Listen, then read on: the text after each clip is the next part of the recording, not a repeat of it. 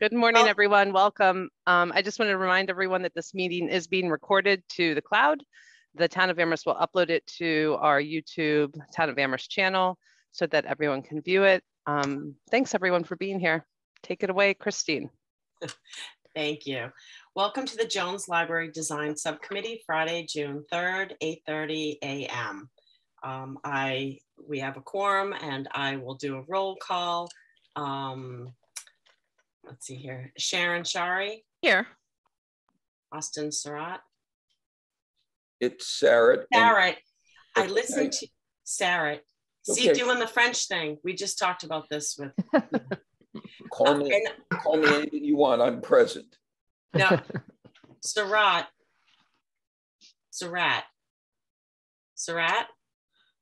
Is that correct, Austin? I'm present, Christine. Oh, jeez. I want to say it right. And again, I'm not. Okay.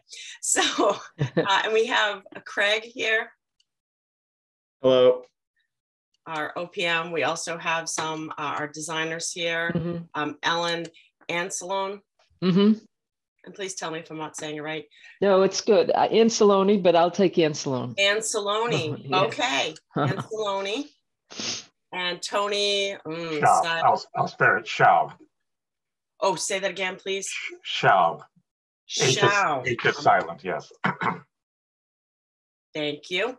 And I think that's everyone, along with our assistant, Angela Mills. Well, we have, Christine, we have Josephine Penta from our office. And is she in the other? No, she's here. Hi, Josephine. Hi, Steve Anelot. And Steve, I hope I'm not butchering your last name. Anliot, but it's close. I'll take it. Okay. Anliot. We got, okay. Oh, this is good. I'm glad we're having this moment. And then Christine, there's one more who just joined from my office, and that's Will Fernandez. So he's new to the team, and he's going to be helping us out on this project and a couple other projects. I'm glad you mentioned that. I don't. To see the full cast of characters, you've got to go to participants down at the bottom. Oh, I have the panel thing up. I have 10 panelists. I don't see Will. Craig. His name is coming up as my name, I think, probably. Oh, thank you. Thank you. I have 2 Craigs. Yes, but sometimes people do that. So, okay. Hi, Will. Okay. Great to meet everyone. Looking forward to getting started. Great. Good to see you. All right, great. We can get started now. So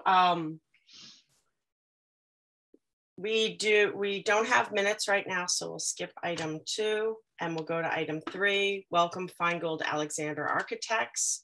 We're here today to talk about exterior materials. Excellent. Thank you for having us back. Early on Friday. So we put together, we met in-house a couple of times this past week, and we looked at different options that we thought, based on our experience, we could afford for this project. And we put together a slide deck that Tony's going to take us through. And please, chime in if you have any comments or questions or thoughts. Great. So hi, everyone. Glad to be here on this Friday morning. I'm going to screen share and try to pull up the show. If there's any issues or glitches on my end, we do have Steve as a backup, just in case if there's something on my computer, but I'll do the best I can. So I'm going to try to bring it up. Just bear with me.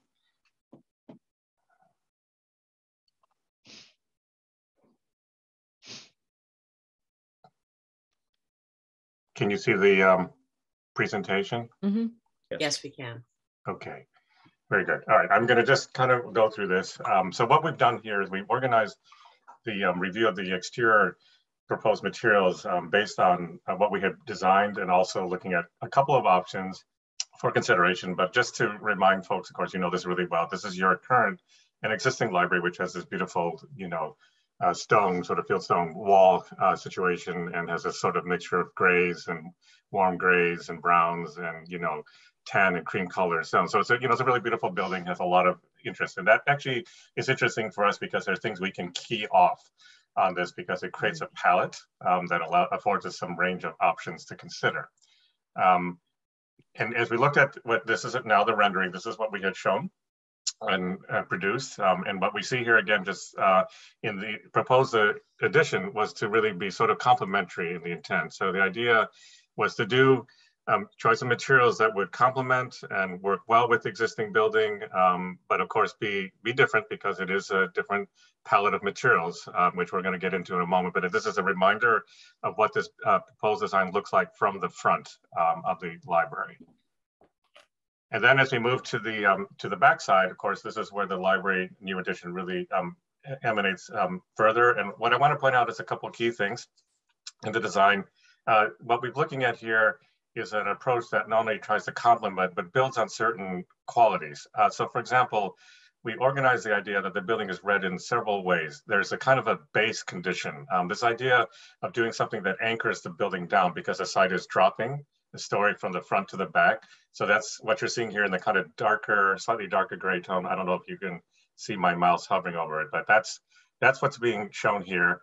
And then the upper main body of the addition is another material. And in this case, what's being rendered here essentially is like brick, as is shown in this instance, but we do have some variations we want to discuss with you all. And then there are other feature elements, of course, that pop up is that when we begin to shape the upper area and sort of scale back the roof. So here we're seeing a kind of a standing seam metal roof with a series of kind of projecting dormer elements. To the left over here, we also have the standing seam roof, but then here we have a kind of a larger window wall treatment related to the interior library functions. And then in this particular, in the gap between the two massing forms, this is largely a glass wall, what we in our terminology calls a curtain wall system. So this is in another area. And then of course we have the individual windows which punch into the openings.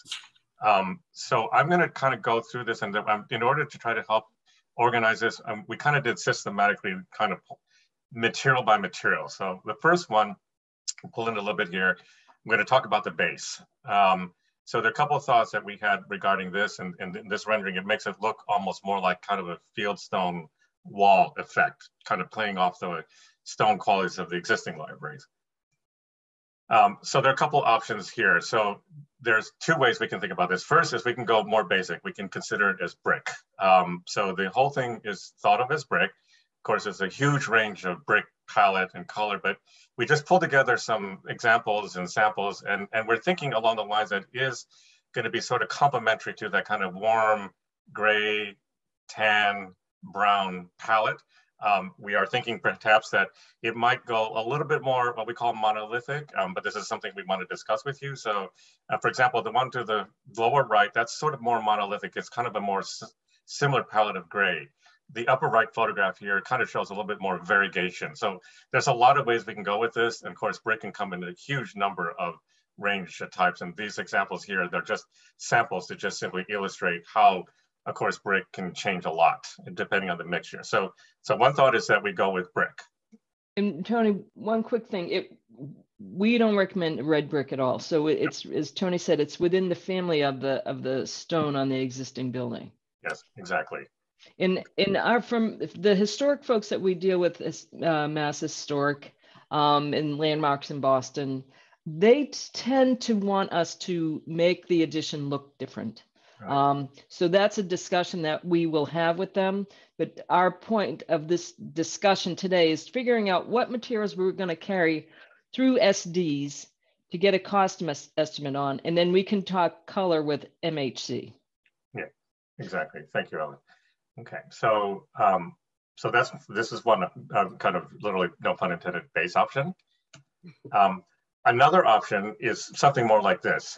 This is actually a project we did at Tufts in the Grafton campus, and this is called slate sculpting. Essentially, it's slate, but you can see here on the photo on the right, which is kind of a little bit more modeled and variegated, which kind of has some recall to the existing library. It has a more kind of a textural quality to it, and it is literally smaller pieces of slate that are organized and creating this sort of effect. And the image on the upper left, that is the sculpting slate, and it's literally because it's called that because it literally, the slate has a sculpting quality, right? It's not just flat and smooth. And the difference you can see here, for example, in this photo on the right, this upper portion here, which has the title of the building, that's smooth slate.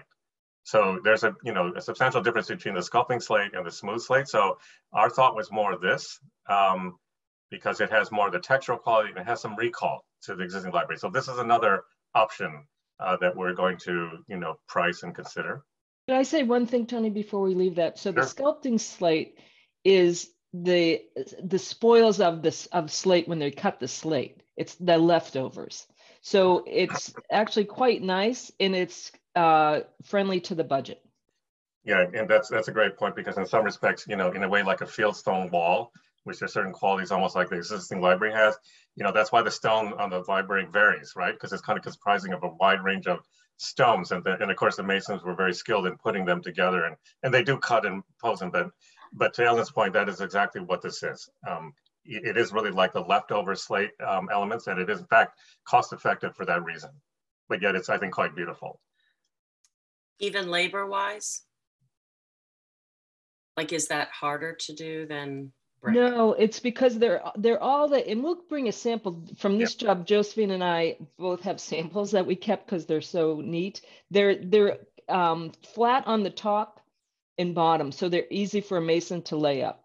Right. Great, thanks. Yeah, but great question. So I'm going to just keep going, and of course, please feel free to interrupt, but I'm just going to kind of go through this. So the next area we talked about, which is identified as number 2, is the main body of the library edition itself, and really comprises, the bulk of the materials you can see here and here on the upper 2 stories. So again, of course, the same palette, it could be brick. So we continue the brick idea, and this is already similar along the lines of what I just previously described in the option 1 for the base. So it's that idea of using brick on the upper part. And then the other option, actually, we're considering. Can I just jump in one? I'm sorry to keep interrupting you. That's all right. But so currently in our budget is brick. That's what we have. So our task was is there an alternate that could set us to help, as an option to be more friendly to the budget. So that's what we did some exploring with over the past week. Thank you. So as Ellen said, the other option we are looking at is what we call this sort of, in some ways, it's a metal panel system. And one of the really interesting properties about this kind of product is that it is already built in, highly insulated. It tends to be very lightweight. It tends to go up quickly because they actually come in larger sections. And so therefore erecting on site, it's because unlike the individual masonry units like brick or that sculpting slate, these come in larger panels. So they actually go up fast. And they have built-in insulating qualities, which are also very energy efficient from that standpoint, from a sustainability approach. So there are a wide range of how this product can also be done. These are just a few examples. One of the things that we thought about, if we look at something like this, we wanted to do some scale to it. So for example, you can see here both the samples here and then these kind of photographs. There's some qualities that we can introduce that kind of creates a more kind of a horizontality to it. In some ways, it's kind of like a modern interpretation of like clapboard siding, but done in metal. And so you can see, even though the panels, for example, are larger, and if there's really technical questions, Steve and others can answer who did some of this research, but here you can see how this works. They can do a different kind of scale. They can have some that can step out, and you can see on the phone on the right that they create shadow lines. So there's a lot of ways we can work with this material. Is there anything else, Alan, you wanted to add, or any others? You're on mute. We have the slide that shows the actually insulated panel. Okay. I think so. Here. Yeah, so let me just say a couple of things about this, Tony, and then you can chime in. So this is Framingham Library. So what happened on that is that they went in for town funding, I think 4 years or 3 years after we established the budget, and they didn't escalate it, right? So we started this project a little bit behind the ball, so we had to be very creative and the material selection for the library so we could hit the budget, which we did. So this is the first time we've used this product. So what you see is the DS60 and the DS59. That yellow material is the insulation. So these panels come as a total unit. So it's one subcontractor. So it has the insulation, the AVB, and the exterior materials. So it saves, this might be a whirlwind of information for you, but it saves a lot of time.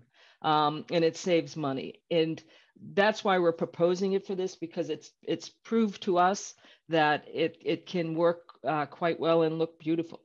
And it still looks great today. And it's how long has it been, Tony? Well, this is at least now probably six years plus.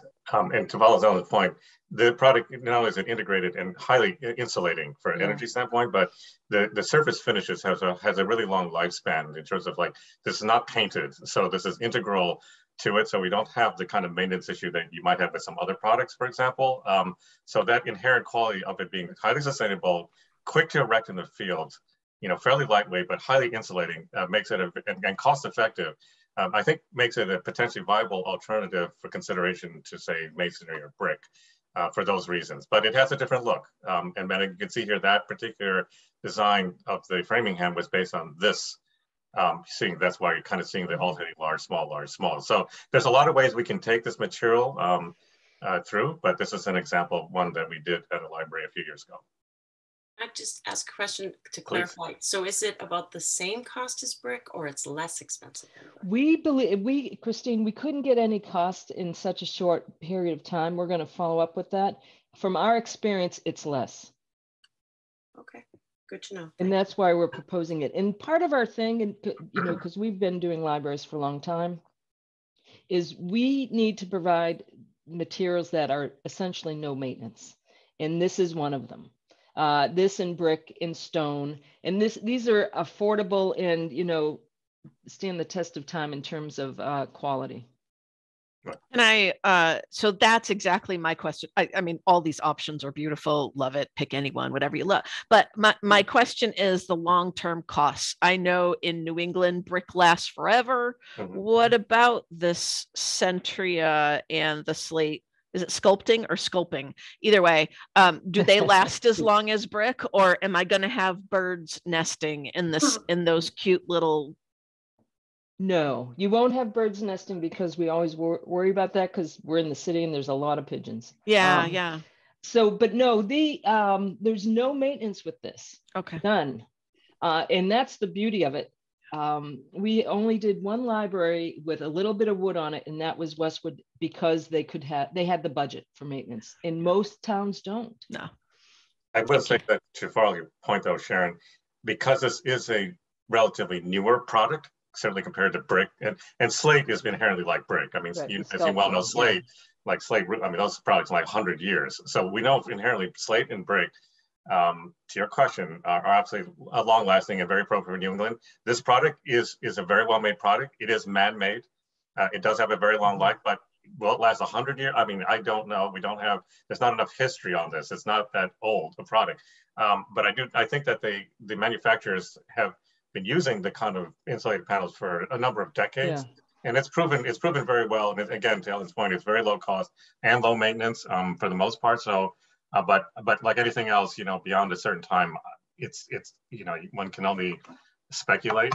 Sure. No, that's awesome. And I'm not even necessarily looking out 100 years. I'm looking at, like every 5 years, is the town going to have to put money into? So for example, you mentioned the slate. We have slate roofs. It's a nightmare. Those silly panel, the pieces of slate are constantly falling down.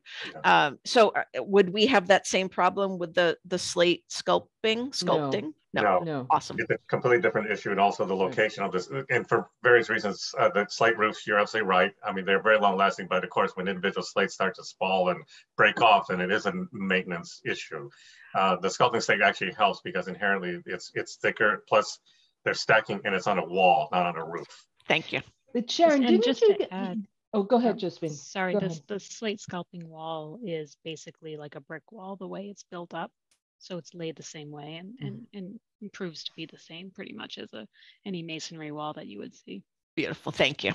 But Sharon, my question to you, and we were talking about this yesterday, 4 years ago when we were very active on this project, 4 or 5 or 6, there was talk about redoing the slate roof on the existing building. Did that ever get done, or was just repaired? Yeah, and it was hardly even repaired. So yeah, okay. There's a cost associated with that. Okay. Thank you. Okay. Any further questions about this before we move on? Looking especially at DS 59 and DS60 and how they sort of like curve down and then there's like a ledge. I'm asking because on some construction that I've been involved with, we used wood clapboard siding, which is painted, which maybe that is why there's more of a sticky element to it. But it really, the dirt builds up on those little ledges. Would maintenance, like once in a while, do they have to wash these? Or what happened with the Framingham branch here? Did they get? We can ask that. We're still in touch with them. We're happy to ask them. I think the rain washes some off, Christine, but it's a good question. We'll reach out to them. I'm happy to do that.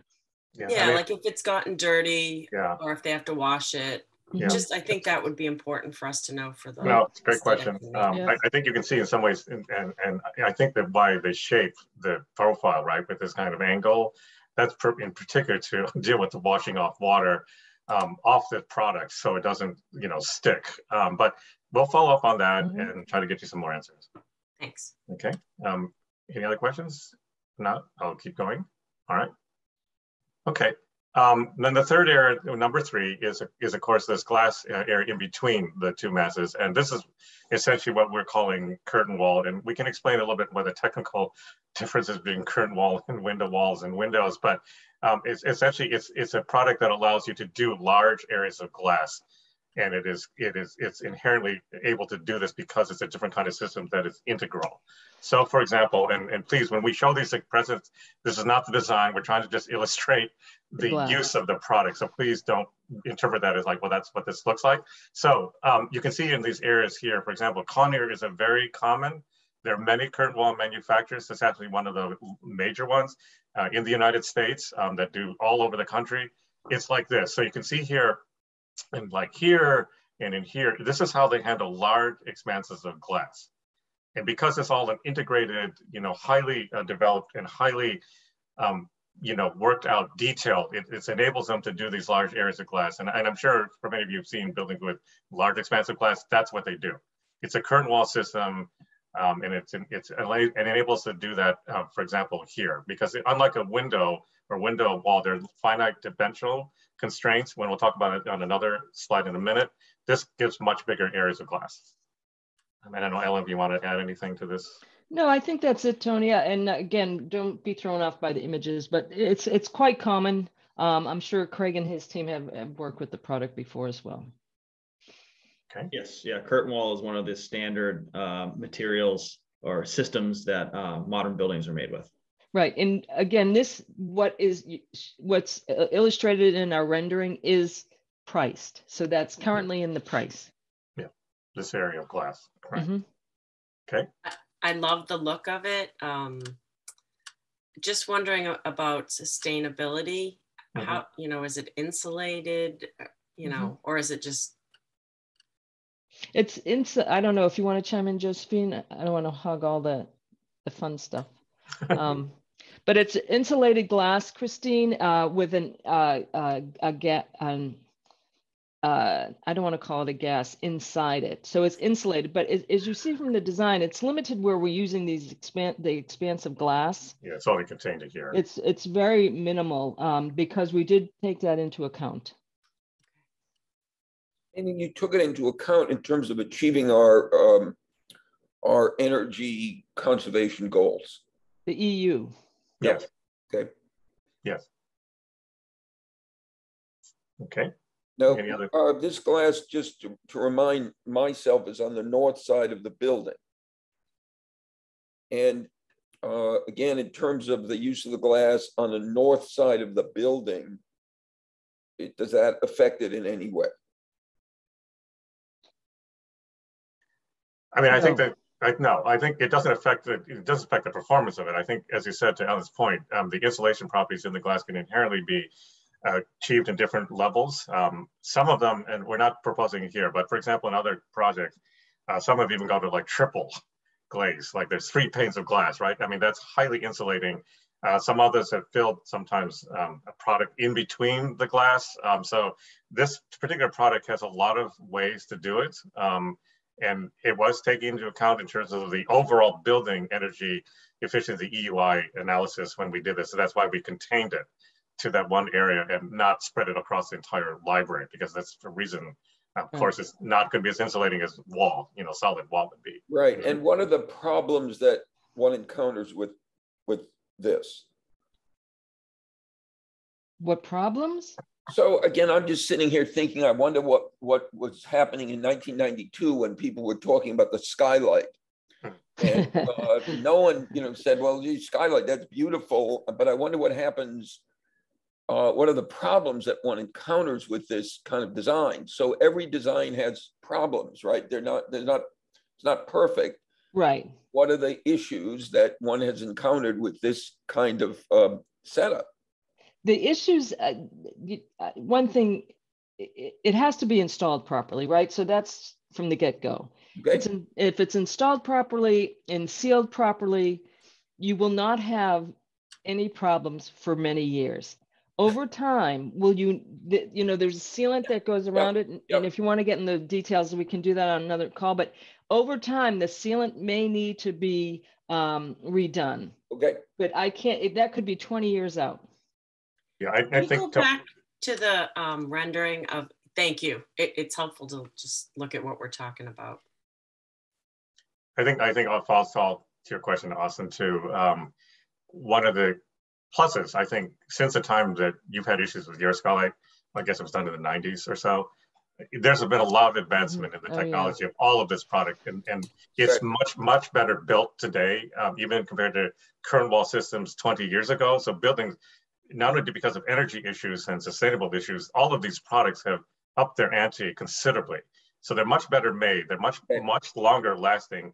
And furthermore, because this is on a wall, again, not on a skylight. Yep. So that obviates a lot of issues, or avoids a lot of the issues that a skylight has. Because the fact of the matter, it is simply on a wall and not on a roof. So I think for those reasons alone, it's a much higher quality product today than even would have been 2 decades ago.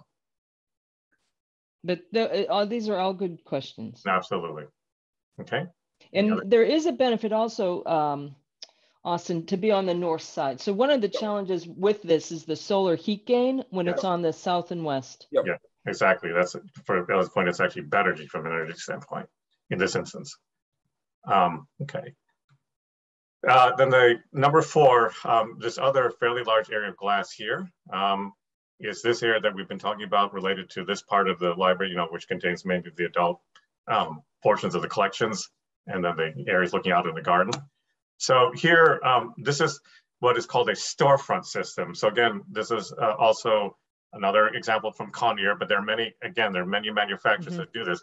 So the main differential here versus the curtain wall system is that the storefront system has a lot of the appearance of a curtain wall, but it is built up more of a kind of a series of parts, and it doesn't quite have the same ability to expand in terms of area. So in other words, curtain wall can get very large, expansive glass. It can go several stories high, it can go wide. I mean, like high-rise buildings are all curtain wall systems. This system here is less expensive than curtain wall, but achieves fairly large areas of glass. So that is what we're looking at here for those areas on that, again, on this rendering, because these are still, quite big windows. So we're looking at a product that allows us to do that, but in a, fairly cost-effective way. And again, these are just examples that you see both down here and also here. And, you can see there's a large areas of glass set within that. So this is what is proposed in that part of the library. So the difference between the two is that the curtain wall has more structural stability to it, so it can span higher vertical distances. And it's a little bit of a cost premium. Storefront cannot. It's limited to about spanning 12 feet, and it is cheaper than curtain wall. So that's why we only have a featured area with the curtain wall. And as the project evolves, can it turn into storefront? Yes, it would, change things a little bit. But again, this is what we currently have in the budget. Great. I just have a question. Our current library, and I understand why we wouldn't want this, but just in case people are wondering, our current library windows open all over the place because it was that homey feel. Will any of these open, and why wouldn't they open? They'll open. And the question is, Christine, how much? There's a double-edged sword.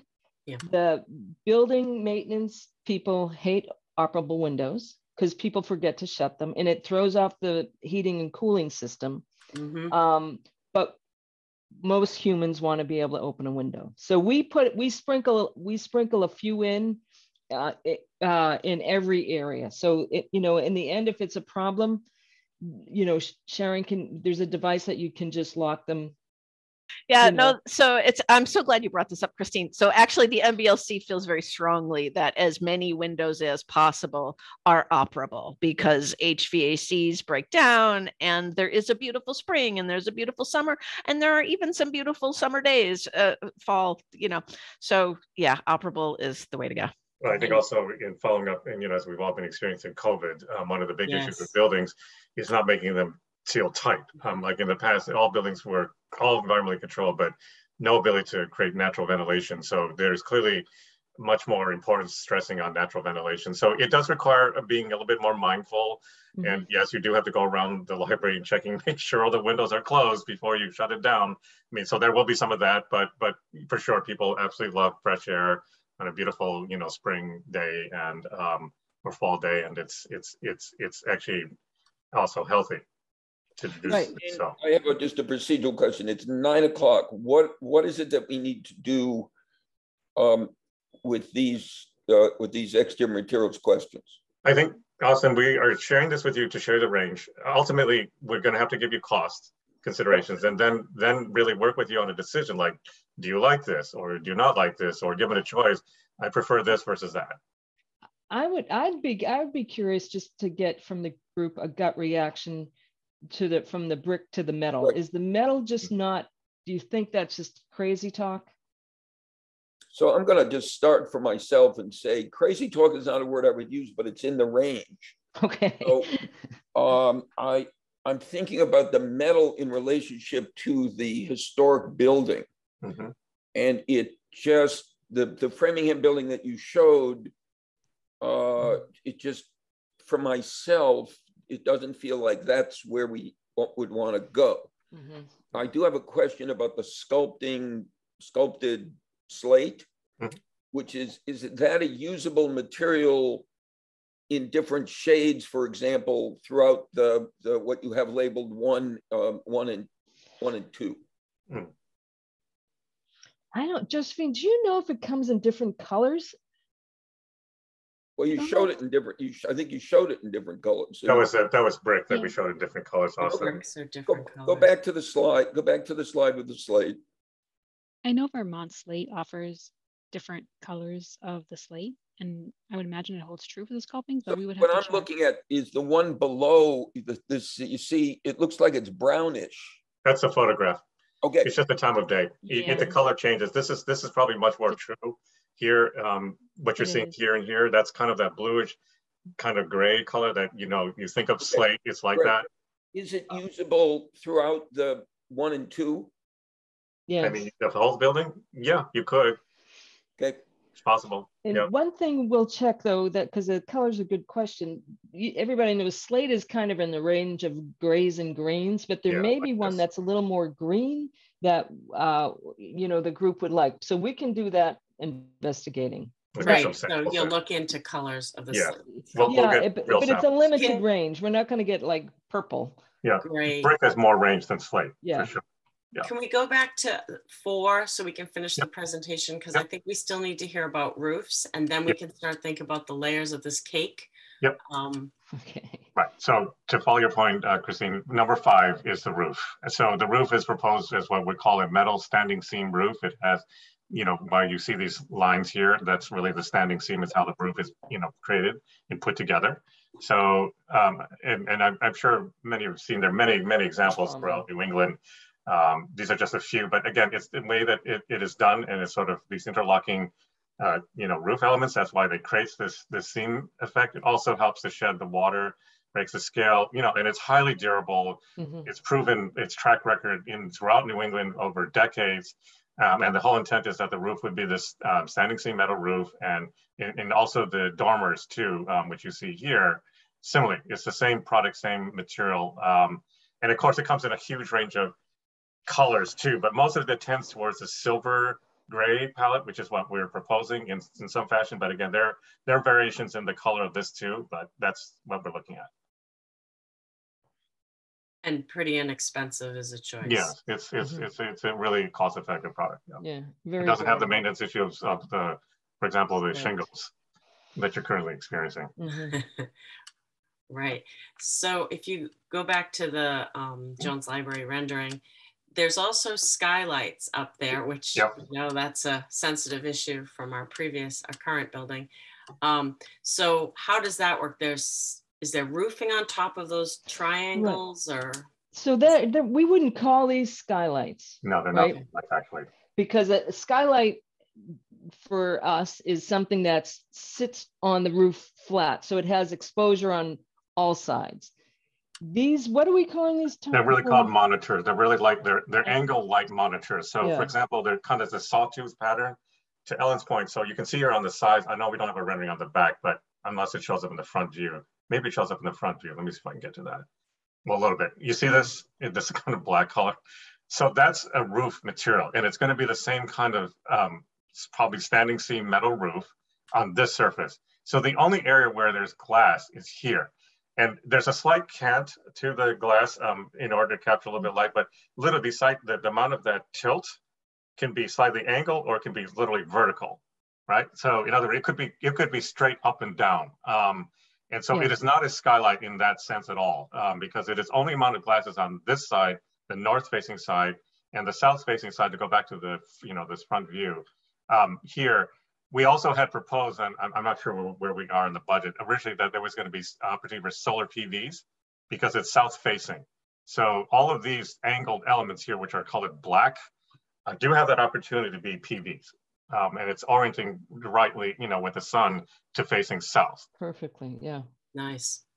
Okay, that's. So we'll bring daylight into that top room, like the rendering that you all have seen before in the interiors. That's going to bring a lot of natural but north-facing light into that top. It's all diffused. So there's no direct sunlight streaming into that top level, but it'll be filled with light, which reduces, of course, the demand for artificial lighting. I do love the sawtooth roof idea, but that was interesting that you said it could go vertical as opposed to angle. If it were vertical, would that help with the, preventing leaks in the future? Yes. Yeah, probably to some extent. I mean, this is a very shallow pitch. It's maybe tilting 10 degrees or 15 degrees. But if we went fully, 0 degrees, or up and down, yeah, we can. That's an absolute detailed refinement we can explore if there's any concern about any of this being angled. I mean, so that can change. It's really pretty. It is. A question about materials. So it's a little hard to describe, but on the ground for second floor, there's the storefront windows and they're surrounded by a white material. And then on the right, on the second floor, it looks like roofing material edges around the boxes out the window. And then on what we were just talking about, those angle light monitors, the triangles on like the west side there. So I'm wondering what, again, maintenance, are these painted? Are these roof materials? What are they? No, I think we would all try to be, again, as low maintenance as possible. So the introduction of the metal roof would be not only here, but also on these light monitors. All of that would be the same product, same look. So we wouldn't change it. So if this is metal, that's metal, this is metal. So it gets consistent. And then this material here, I know I don't remember what we carried exactly. I think we carried white metal. Okay, so yeah, it's a metal product too. It's white. It's a little differentiated from this. I think we wanted to create a little bit of scale because we're also seeing here on these more traditional windows, the introduction of kind of, probably a white-ish frame. I think it's apparently, it has some nod towards your historic building, which is sort of kind of white trim on the windows as well as the subdivided light. So we're pinking off of that. So we did want to make a little bit of distinction here, but it's subtle, right? Because I think the whole palette is kind of this warm gray, tan, white, cream look. So we're trying to keep it very calm, kind of very understated, and also very respectful of your existing historic library. I want a chance to kind of disagree, not kind of disagree. I'd like to disagree with Austin about the Centria, the metal. So I don't think it should quite be off the table yet. And so as an example, on the 1928 exterior wall of the east side, you can see where I'm pointing right now, right? So there are lots of different materials there. You've got the stone, you've got the siding. I don't see why we couldn't do a combination of metal and glass and brick. I think it could look really great. And granted, this is just my aesthetic. Whatever the full committee wants, you're not going to get any complaints from me. It will be awesome no matter what. But is there something to be said for the fact that this building is going to be built in 2025? As opposed to 1928. So is it really that awful to use products that were around in 2025? That's me. Well, you know what? That's always a question, Sharon, because we're doing a big project in Brookline, where in Brookline, everybody wants wood siding, right? But this project is so large, it can't have wood siding because the client can't maintain it. So we're using a hardy board that looks like wood siding, but it will never rot. And it's just, and what it is, the point being, it's new technology. Yeah. And that's what because we might as well use the new technology because it's less maintenance, it's better insulating value. So that's what the metal panel works for us in that sense. And as does the brick. I mean, the brick is tried and true. People love wood, and for various reasons, and it's of course very appropriate in New England. However, one thing that I think people are clearly discovering, the quality of the wood today is not the quality of the wood 100 years ago. As many of you know, the density of the wood, and when wood was harvested back then, and many buildings, why they've stand and withstood so long, it's just the simple quality of the wood was much better. We are unfortunately, a lot of things that are happening in our world, and in the way things are enforced in deforestation. When buildings put up in wood, these buildings do not last, and you all know it, especially in some of the more, say, developer type projects where it's built to a certain lifespan, and then after that, a lot of maintenance is needed. So unfortunately, even like, for example, the Strong, I guess, museum next to this, that was built out of much more ancient wood, which is why it's withstood the test of time. It's just made with better products and better natural materials than we could do today. Right. And there are cheaper materials that you could clad the exterior with. There's this, it's called cementitious board. But we wouldn't use it on a public library. It's just, it's maybe cheap, but it's a long-term maintenance cost that we don't think a library or town building should have to shoulder. No, and I wasn't advocating for wood necessarily because of those maintenance issues. We can't afford to keep that up. I just like the idea of a hint of that metal. I'm not. That's a very helpful thing. A hint of the metal. It sounds fine to me. I was reacting to it as the primary exterior cladding. And here's a question which you may not be able to answer, but it would be really helpful at this point, in the grossest terms, to give us a sense of the cost differential between the metal cladding, the sculpted slate, and the brick. I mean, what is it in general in the ballpark we're talking about for the cost differential? We can't tell you that, Austin, right now, because the cost of things has changed so much in the last 3 years. It's unfortunate. Our cost estimator was in Greece this past week, so we couldn't get anything from him. We will have some numbers for you as soon as we get them. We'll ship them out to you. But from our previous experience, the metal panel is cheaper. But let us get that data to so you can see it in black and white. That makes sense, Ellen. Sorry, Christine, just one other thing on the cost. In terms of the relative, the brick is likely to be the most, I mean, what is likely to be the most expensive? The metal, I take it, will be the least. The brick. Okay, thank you.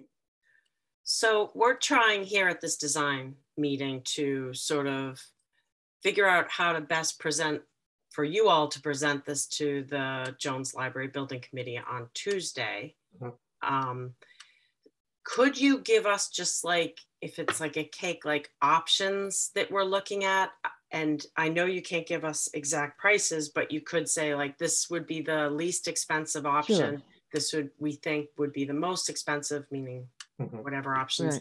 Right. And can you change, or I don't know how hard it is with your computer system to give us some renderings of these options? Cause like, I'm open to the metal siding or whatever. I'm sure whatever, you know, it's going to look great. But I am curious, like, how does that metal siding going vertical, like clapboard, look next to the roof metal that's going up and down and that kind of thing? So how much of it can you give us options and then give us let me try to, thank you, Christine. Let me try to answer first about the rendering look. So the renderer who did this, they're very fast. They're based in Asia. Now today is actually Dragon Festival Day, so they're off. But I will reach out to the renderer to ask, like, just to your point, like, okay, can we change the material cladding to show several options? Like, for example, we can say, can we do an all slate look? Can we do an all brick look?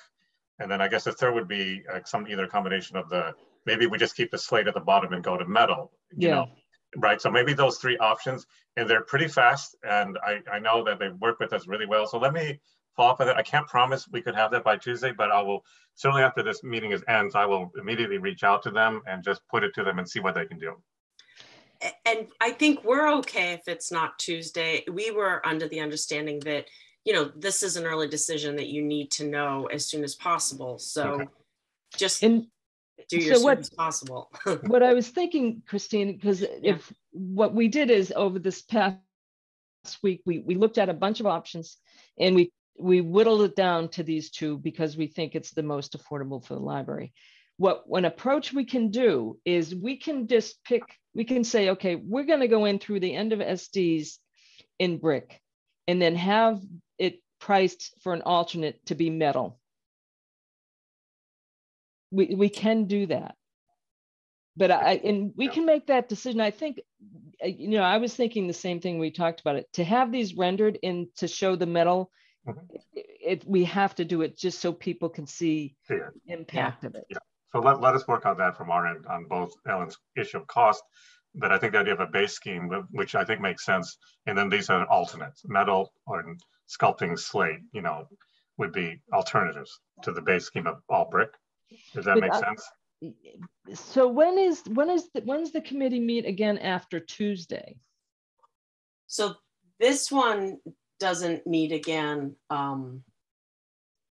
until the 24th, or well, we do have one on the 16th that we could possibly, if you are in a pinch, we're going over comments at that point, or it wouldn't, because we have a field trip on the 10th, so it wouldn't be until the 24th.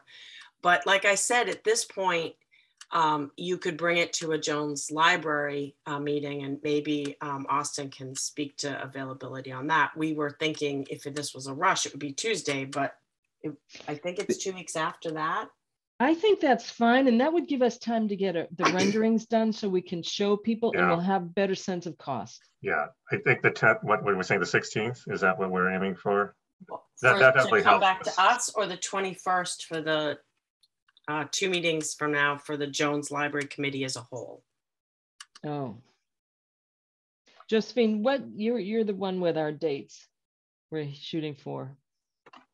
Yeah, so pretty much the end of June for the package.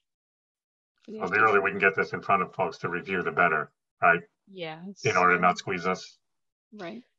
So Tuesday is the full committee. Tuesday is the full committee on the 7th, and then again on the 21st.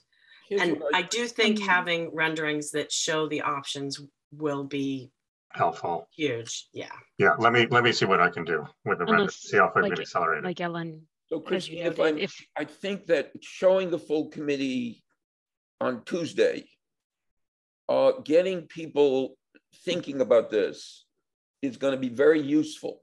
Okay.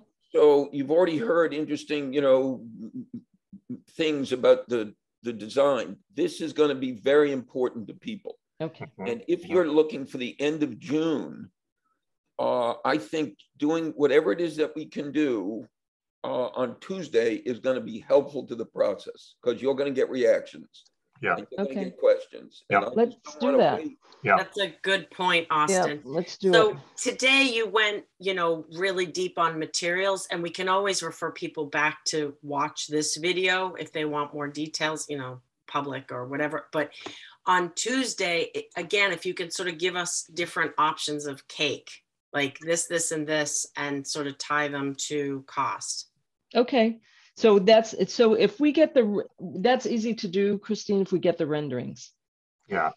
Or even if you don't have the renderings by then, but if you don't have the renderings, do you still want to come on Tuesday? I think Austin is correct. I think, and we can pare this down and not go into as much detail, just so people understand, get a flavor that we're looking at two different things. And then we'll follow it up with some renderings, because people may have a bad reaction to metal. So may I just say again, I think that we should do this on Tuesday. I don't think that you need the whole team for Tuesday. And you're going to just give people a sense, just the way you've given us. Here are some of the materials that we're looking at.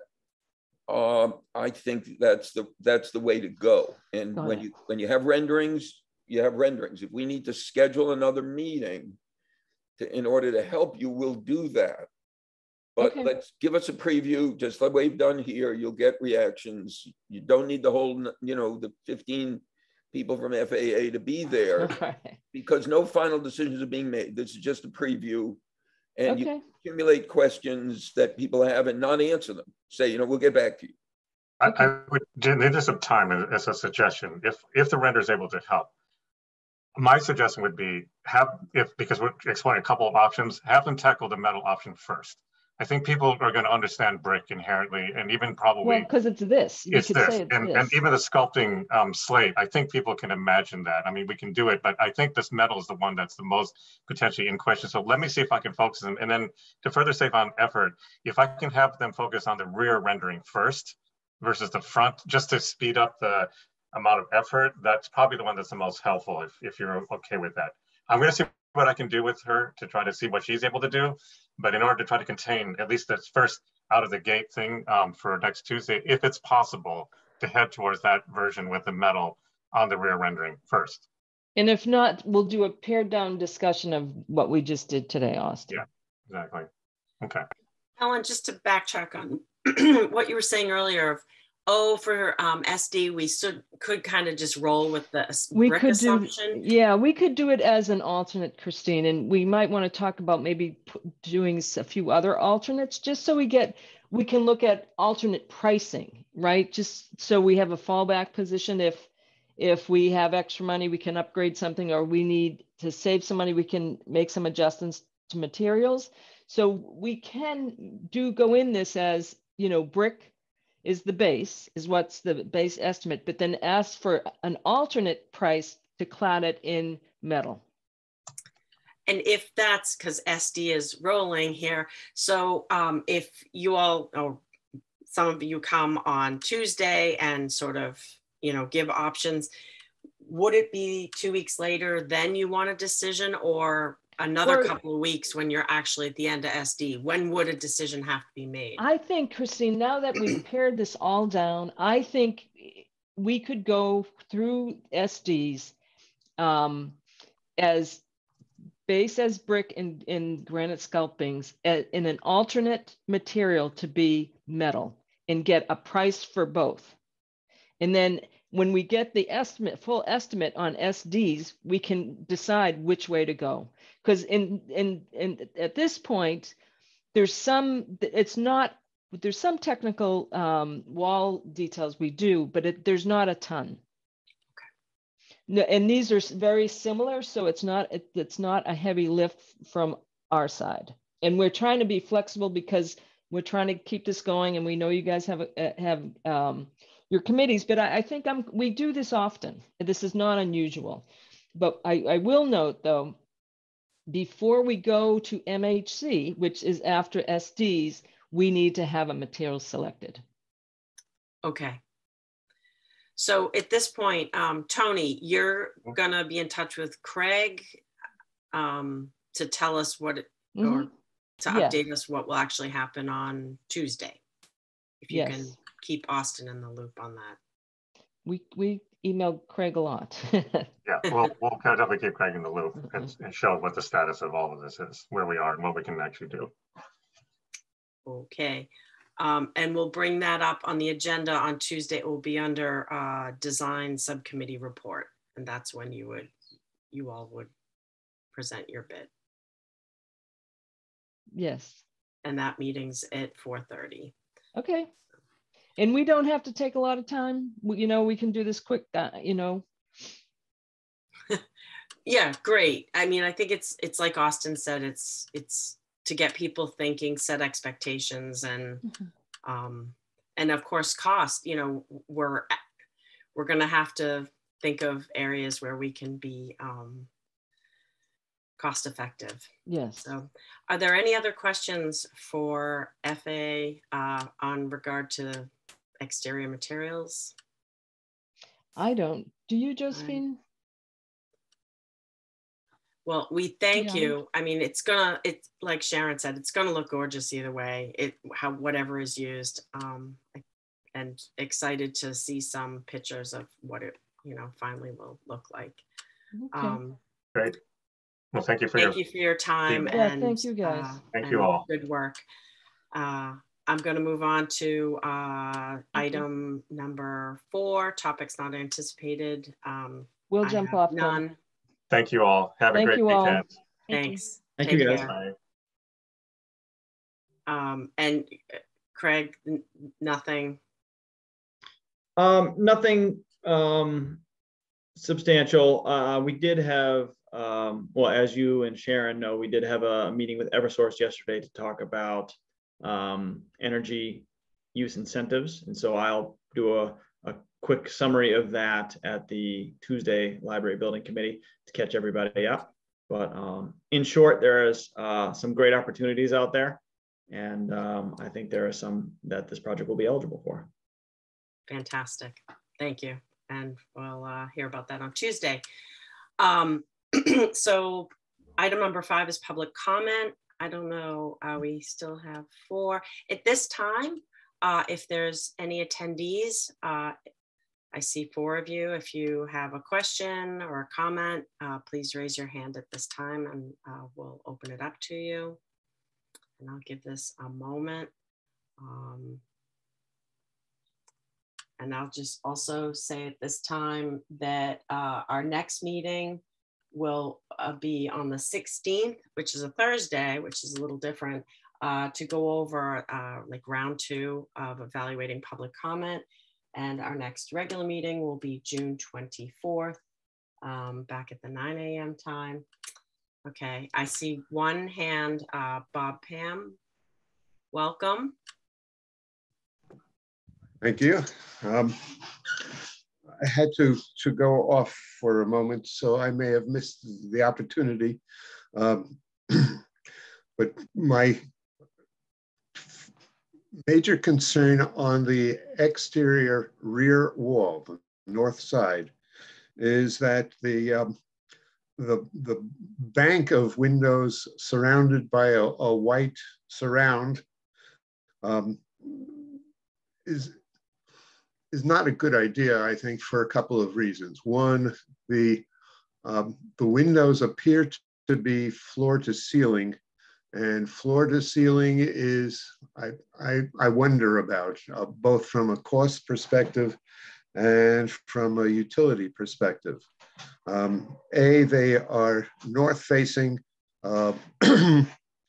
Windows are by their nature far less insulating than other wall materials, so it will be bringing as much cold in as is likely to occur anywhere, and that is problematic.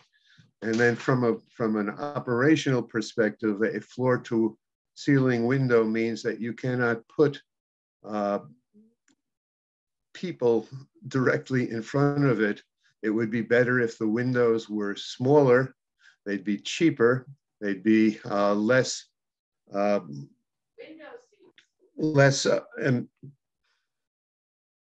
intrusive, I guess, into use by patrons.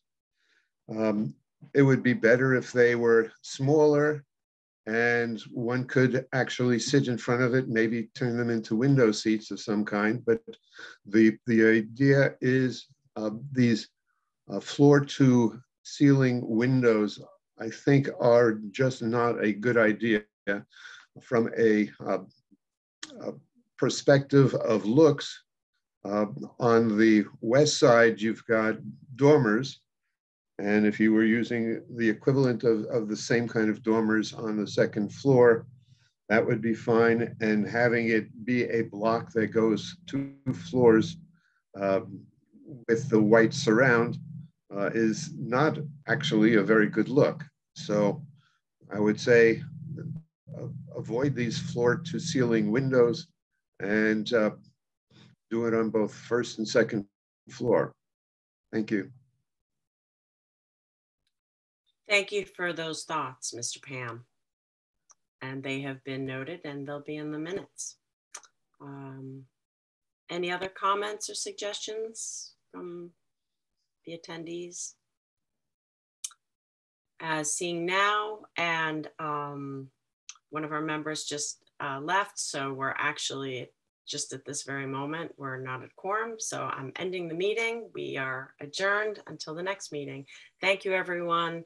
This was very helpful. We'll see you soon, probably on Tuesday. Thanks, Christine. Thank you. Bye, everybody. Thank you, Angela.